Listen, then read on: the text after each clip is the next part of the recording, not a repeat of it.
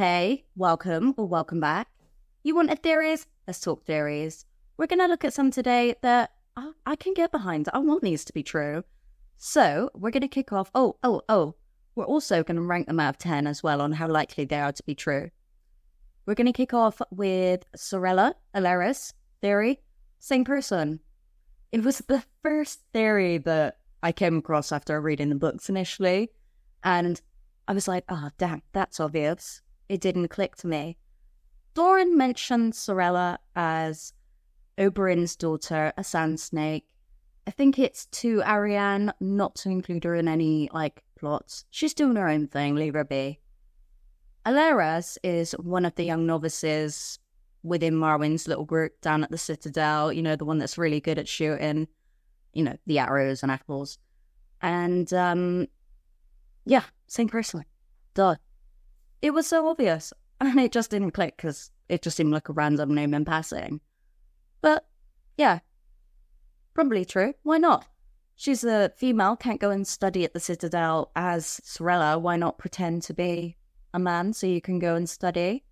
Also, maybe wanted to follow in her father's footsteps by going to the Citadel. Maybe doing a little bit of research for Dorn, who knows? It's a likely theory, though. I would give it a 10 out of 10. Most likely true. The next one I want to go on to is the Gravedigger Hound theory.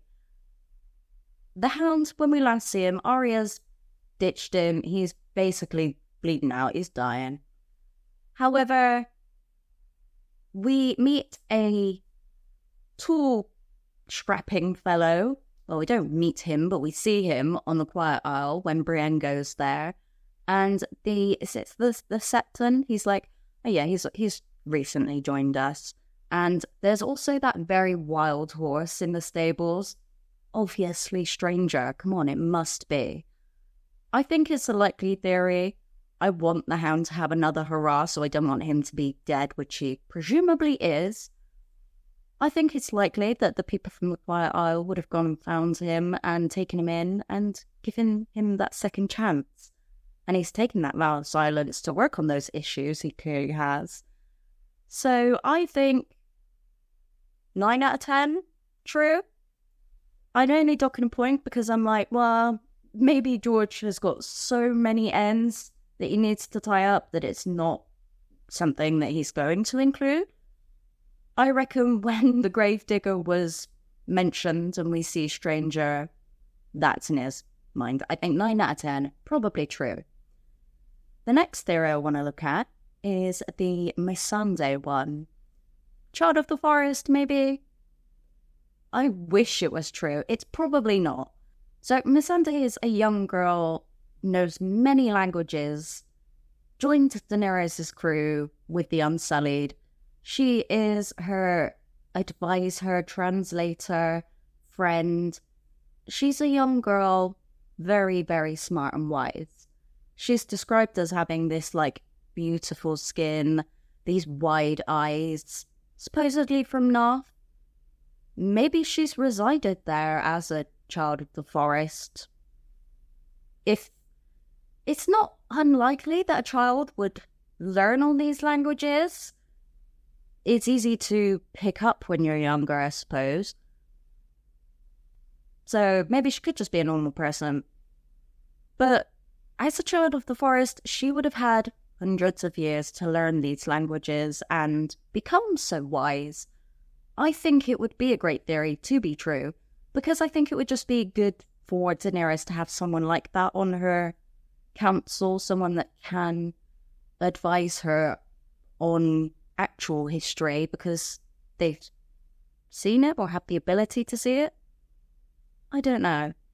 I would give it probably a 2 out of 10 in being true, maybe even lower, because it seems like an extra thing for George to include when he doesn't need to, and we don't really have that many clues. But I like it. I want it to be true. The last theory we're going to look at is the night lamp theory with Stannis at the Crofters village just outside Winterfell. So at the end of A Dance with Dragons, and including that Theon sample winter chapter that we have, Stannis is in this village. His army, oh my god. It's snowstorms. It's really bad weather there, okay? They are struggling. They have struggled to make any progress, and they are getting desperate for food. They're abandoning him. They're eating people, eating the other soldiers. Stannis has experienced this at Storm's End when it was under siege, so I would hope he is wary of these things and doesn't want to encourage it, but maybe save it as an option, should he need it. However, he does want to burn people. Asher's there trying to get Stannis to not burn Theon and maybe just behead him, i.e. sacrifice him to the old gods rather than R'hllor. Now, the Freys and Manderleys have armies, small armies, untested men, really, that have been sent out from Winterfell to go and attack Stannis. The Crofters village is normally about half a day's ride from Winterfell, I think, but in this weather, I'm sure it's going to take them a bit longer, so Stannis probably going to have time to make a decision on Theon. The theory is that the Manderleys and Freys will go to attack Stannis. This Crofters village is hardly a village. It's like a long wall and it's got like a tower on it, I presume. It's surrounded by a lake. The lake is frozen over. There are some holes that have been, made and used for fishing. The Freys and Manderleys will approach, see the beacon of light, the watchtower being used, go across the lake and fall in. How likely is it? It's kind of likely. Would they know about it? I don't think they're going to be that wise. I think they would easily fall into the trap. Do I think it's going to happen, though?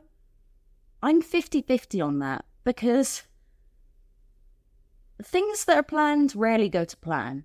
So I just feel like there's going to be something that goes wrong. That maybe this... I don't know. I don't know what's going to go wrong, but I just feel like it's 50-50 on that.